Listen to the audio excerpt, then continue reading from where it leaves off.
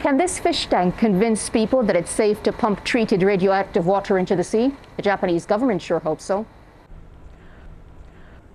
This is what more than 1 million tons of water looks like. Think 500 Olympic-sized pools, and that's what you get in over 1,000 tanks.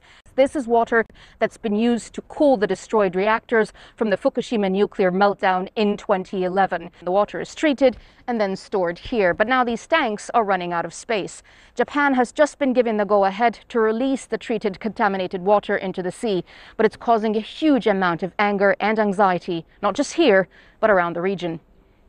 TEPCO, the company which runs this nuclear power plant, says there's no need to worry. They have the technology to rid the water of more than 60 radionuclides, and it happens here at the Advanced Liquid Processing System, or ALPS. This is where they remove all of the radioactive elements, well, all except one, tritium, which means the water is not entirely radiation-free.